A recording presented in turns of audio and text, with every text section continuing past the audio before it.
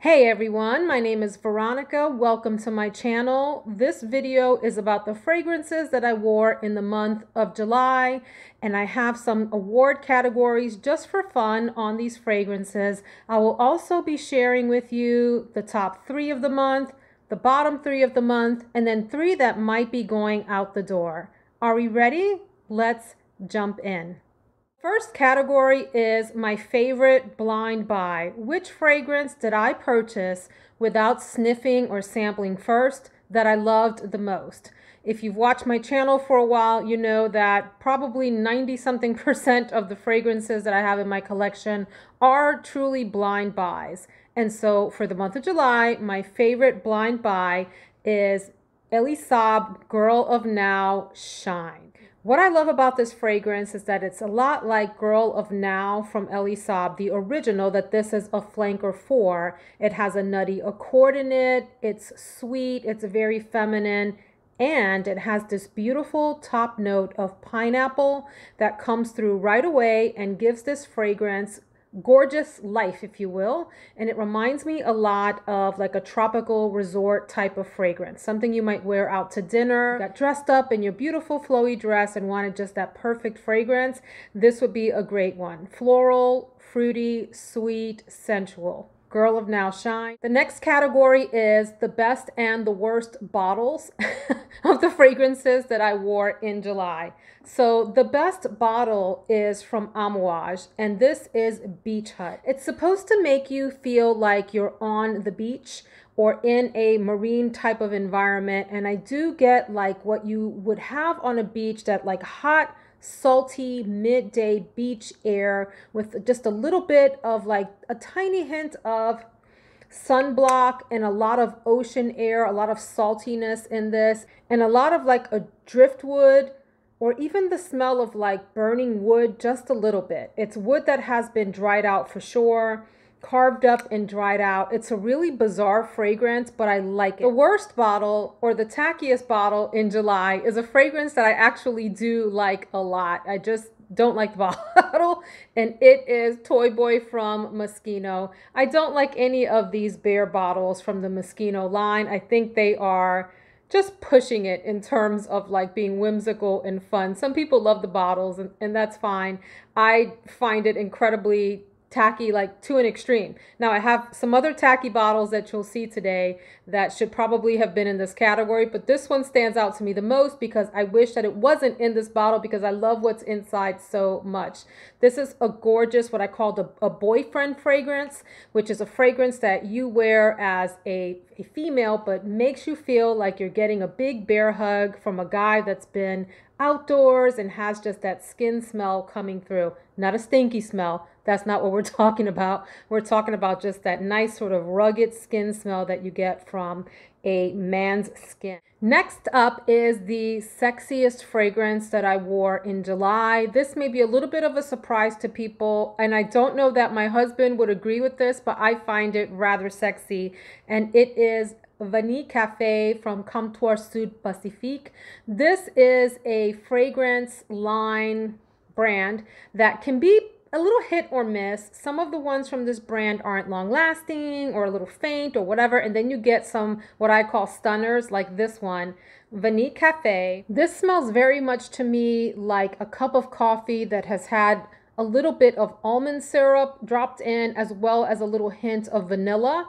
And you're wearing a musky fragrance, and then the aroma from the cup of coffee is wafting up and mixing with your own musky scent. I really like it. I find it comforting. The day that I wore it, I think I layered this with something else. I think I layered it with Coco Figue, which is also from this Comptoir Pacifique line. And listen, you guys, I was walking around smelling like all kinds of tropical snacks. Very edible. I think I smelled great. Vanille Café on its own, I think, would be very sensual, sexy, just a wonderful come hither kind of fragrance, also very cozy at the same time. Next, we're going to talk about the fragrance that is the best sort of everyday fragrance. There are a lot that I could choose from the month of July, but I'm going to go with one from the Acqua Allegoria line from Guerlain, and it's Mandarine Basilic. I just love this. This could have won a number of other category awards here in this video today. This is just a gorgeous orangey herbaceous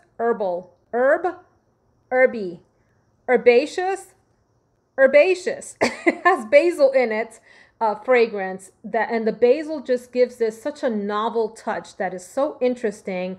It's non-offensive. It's a little like sharp and tart at the same time, but not too much, not too heavy in the citrus direction. This fragrance has a lot of green in it too. I just think it's a nicely balanced fragrance, one that would be great for the office in the summer, running errands, just hanging out, everyday kind of wear. And it's super versatile in the sense that it could easily go into the evening in the summer and do well on those super hot, humid summer days when you're not sure if you want to be bothered by fragrance, but you want to smell good. Under the category of best to gift. Now, it depends on who you're gifting to always with any fragrance. So I'm going to assume that it's someone like me who is maybe of a more mature age, if you will, and likes feminine fragrances. This is Boucheron Tubereuse de Madras. Oh my goodness. This fragrance here, you have to like tuberose, of course. You get a lot of bang for your buck with these Boucheron special line bottles like this. And they're typically on sale on the gray market. Like I think I got this on FragranceNet for under $100 when they're usually maybe twice that or something. I don't know what they typically retail for. And this is just a lovely, it's light, but at the same time has a lot of presence, tuberose based fragrance, floral, soft, round, feminine, highly inoffensive. I really like this. The best for the season. So it's July here in Central Virginia in the US. It is hot, hot, and more hot. We've had days in the upper 90s. Luckily, we haven't gotten over 100 yet, but I know that that's coming. August is the dog days of summer here in Virginia. And the fragrance that I think from my July selection that is really so appropriate for the season, I'm going to go with Notebook Citrus and Green Tea. First of all, this is a super affordable fragrance. I think I got this for in the $30 range, maybe a little bit less on FragranceNet.com. And it's an eau de toilette and it's listed as unisex. This has some beautiful notes of tea, lemon, and ginger at the top, which I think are just brilliant for a summertime day. They're neither too citrus, nor too tea, nor too green, or any of that. It's sort of a really nice balance of all of those. And then you get some florals in the middle and even ambergris and musk in the base. This fragrance stays a nice citrus, like I said, tea, green note balance on you for the life of the fragrance. It lasts, I think, decently long. I think I got a good 6-ish hours out of this, maybe more before I had to reapply. At the price point, I certainly do not mind respraying at all. My best special occasion scent from the July lineup, without a doubt, is Qasamat Rasana by Rasasi. This is a fabulous fragrance, but you need to like real powerhouse kinds of scents. I think that this is a very rich smelling, very opulent, indulgent fragrance. It smells literally like money, like freshly minted bills. It has that kind of thing going on with it. At the top, you get apple and lemon and bergamot. And yes, those notes come through. But what I think makes this fragrance distinct is how the perfumer has managed to add in leather, cypriol oil, and cedar in a way that is not too masculine. There's something like dead on neutral. Actually, that's a lie. It does lean ever so slightly masculine, but does so in such a way that a woman can pull this off and just smell wonderful. It is a little bit like Bottega Veneta meets Tom Ford's ombre leather meets some other citrusy kind of fragrance mashed all together in this really, what I think is an elegant fragrance. I think this would be lovely for special occasions, especially in the summer, in the evening when it cools down just a bit. If you have a black tie affair, if you have a party to go to, if you have some place where you want to smell grown up and you want to smell like money. I hate saying that because I know that's a little bit corny, but Qasamat Rasana will be your fragrance. Under the category of biggest surprise is Beyond Romance by Ralph Lauren. I really enjoyed this fragrance. It has a raspberry note at the top and it's powdery as well. And it's just a beautiful feminine scent. My husband loves it. We were both surprised when I smelled this for the first time. I really wasn't expecting much because I didn't love so much the original Romance by Ralph Lauren. But in fairness, it was 20 years ago or something, whenever it came out, I don't remember the release date, that I tried that and it was okay. It was fine. I wore it quite a lot, but it wasn't anything special. I picked this up based on good reviews on Fragrantica and I didn't regret it. This is just a gorgeous opening, very highly feminine fragrance and a total surprise. I was expecting that it would be just okay and I would want to send it back. I'm wishing that I had gotten the full bottle, the 100 ml bottle, because I know that I will run through this pretty quickly. A fragrance that I do not recommend blind buying at all, but that I like and my husband likes is Tom Ford's Metallique. I think that this is a strange fragrance in a good way. It's different. I don't have a lot in my collection that smells like this. Does it smell like metal? Yes, but at the same time, it also smells warm. Have you ever held on to a metal railing for a while and the smell that is in your hand, like if it was a hot day, say for example, and the sweat on your hand mixed with a little bit of that metallic smell on a railing, and you can smell what that's like.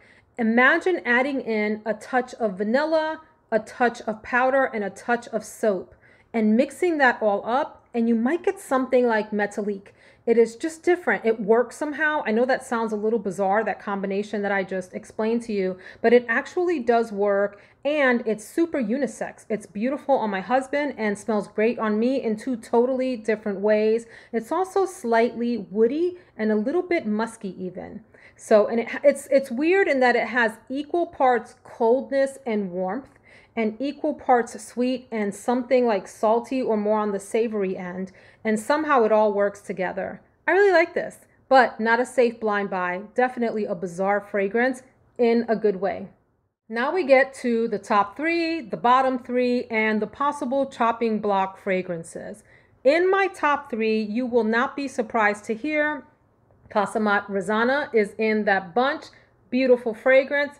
Highly recommend for those of you that like a fragrance that's a little bit more bold and adventurous. Next is Oud Lemon Mint from Mancera. I was turned on to this fragrance by Dawn at Bougie Fragrance. I will link her below. Go check her out. She and her husband, who goes by Photography Guy, hysterical, love this one, and they love red tobacco from Mancera. I bought both together for my husband, but you know, hold on, how do I blink at you guys? You know, when I buy fragrances for my husband, it's because I like them too and I want to be able to wear them. He wore red tobacco. I wore Oud Lemon Mint on one day, and I totally love this. This bottle is gorgeous with this ombre effect. You can't even really see it here, but it's like blue and green and a little bit of yellow down here at the bottom. Nice. It's a little bit minty, a little lemony, but it's mostly like sweet and comforting, a very sort of musky, close to the skin scent. I like this a lot.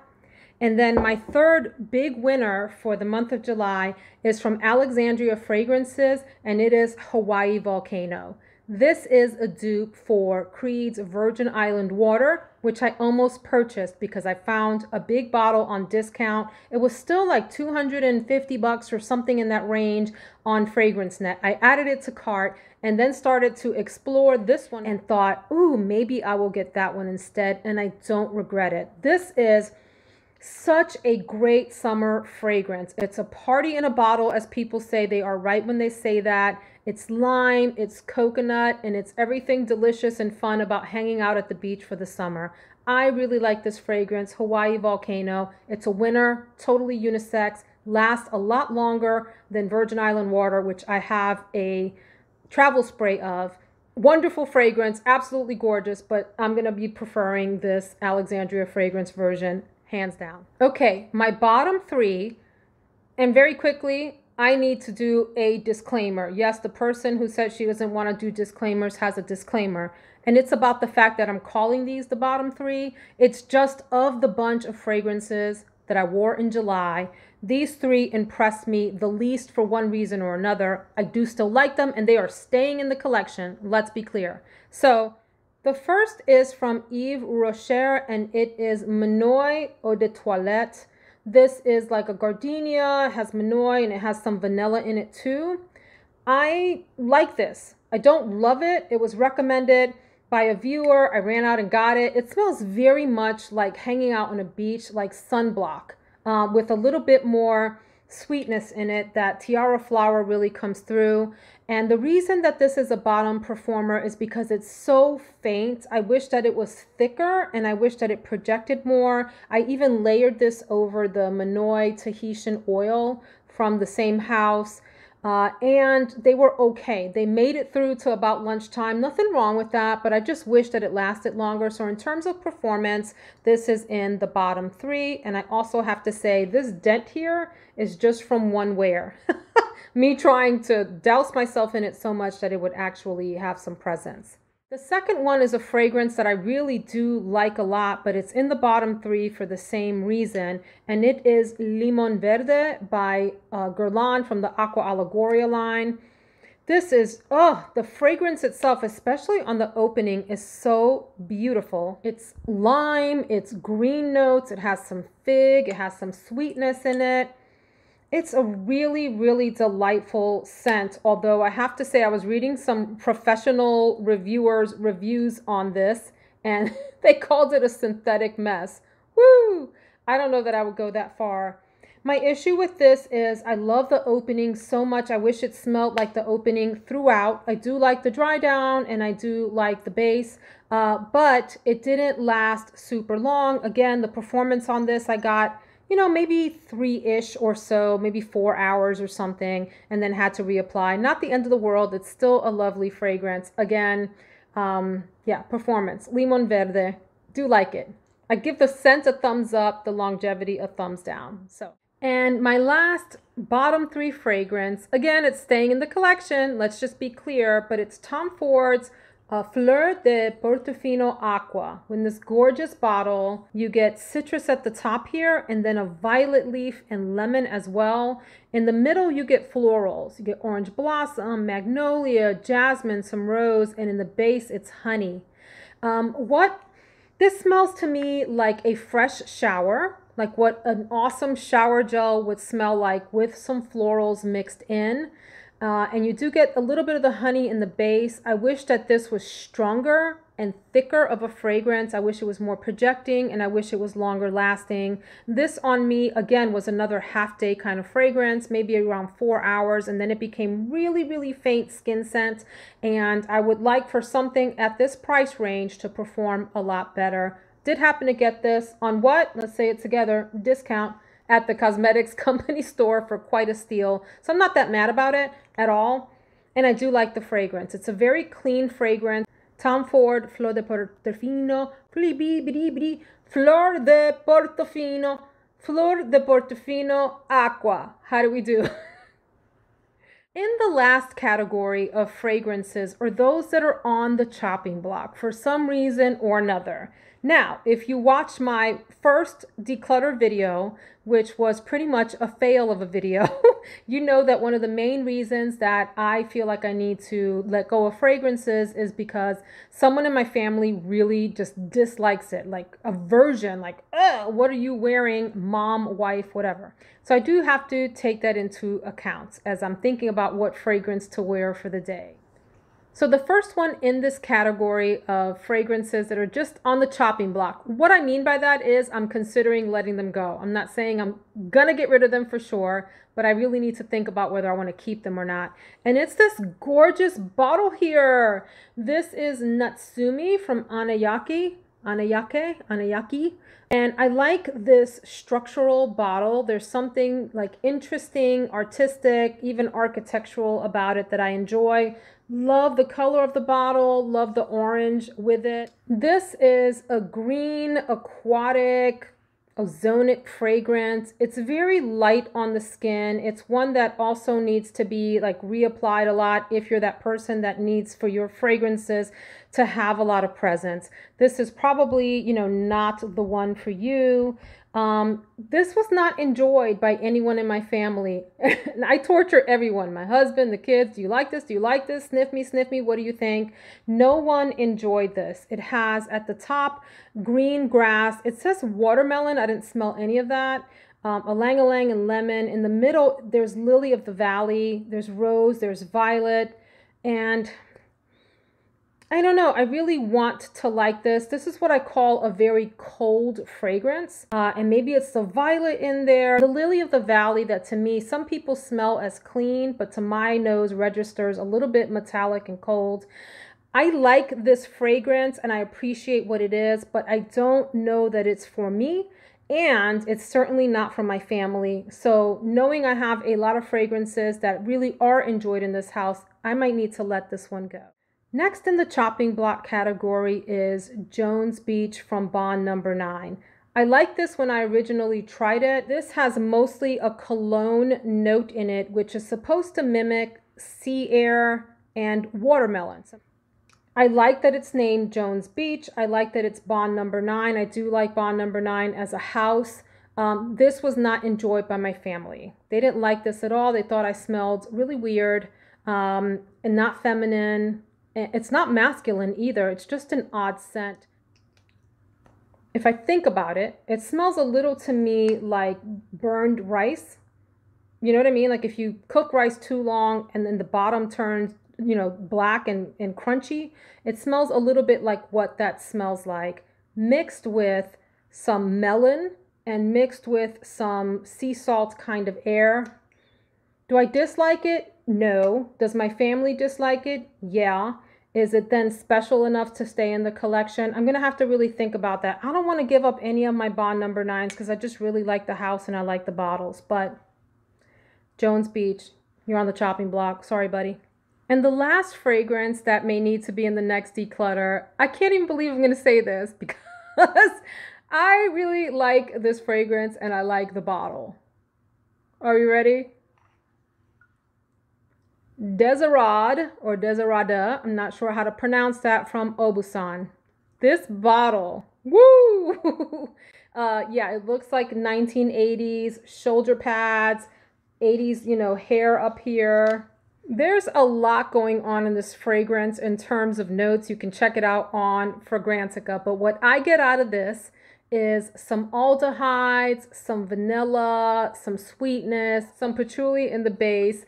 I, for novelty's sake, really would like to keep this, but I have to tell you, when I wore this, people in my house were like, woo, what is that? Immediately, they had a strong aversion to it, and I got to pay attention to that and be like, maybe this one isn't working for me so much, but I like it, and so I may secretly keep it.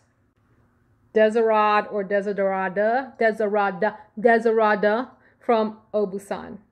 Have you tried this? I'd be interested to hear your thoughts on it.